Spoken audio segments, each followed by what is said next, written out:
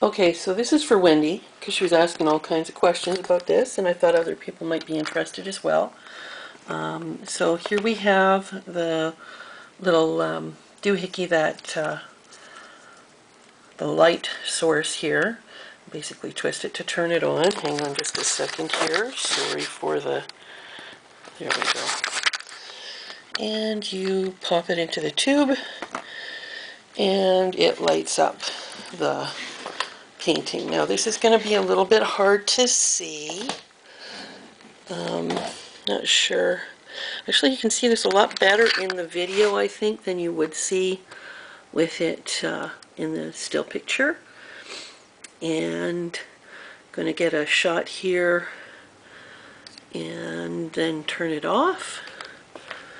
And I'll go here and just actually, whoops, take this out. And there is the same piece without the light. Okay, so we're going to do a little quick shot here with light on and light off, and pop that into a video and see what it looks like.